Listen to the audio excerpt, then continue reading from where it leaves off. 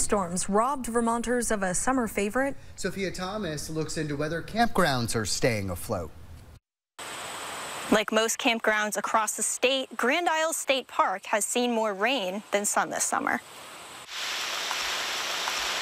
We booked the sites, I think it was back in early March, and we didn't realize this summer was going to be as wet as it has been. Kevin Chamberlain waited all summer to camp with a group of friends from New Hampshire. Swimming, campfires, and biking were at the top of their to-do list. Then the rain came. I was up at 4 and laying there, and all of a sudden it started raining. And we do like to do biking, and I don't think we're going to go too much far today.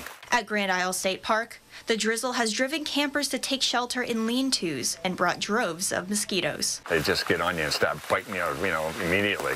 Park manager Drew Harrington says they've closed up to 5 campsites at a time due to flooding. Other campgrounds have fared similarly or gotten even more rainfall.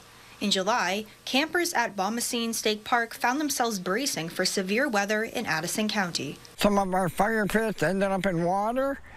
We actually were out in a tent the night that the tornado touched down in Benton. Despite the rainfall, Vermont's camping rates only slightly dipped.